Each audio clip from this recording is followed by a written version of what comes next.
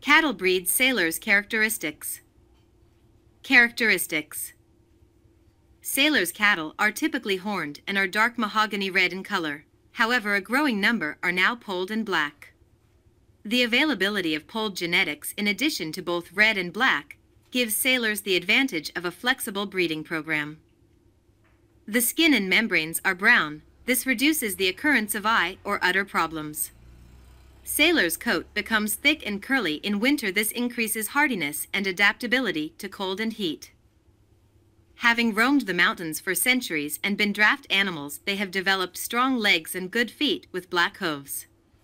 Consequently, the cattle can travel long distances over rough ground without developing foot problems. Being one of the oldest and genetically most pure of the European breeds, the SALERS produces a positive effect on the predictability in crossbreeding programs in a consistent increase in hybrid vigor. At birth, SALERS calves are typically long and slender and have small heads.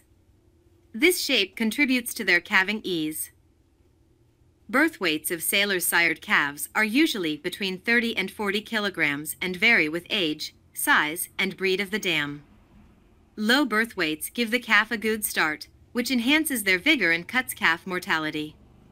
SALERS calves are noted for their get up and suck.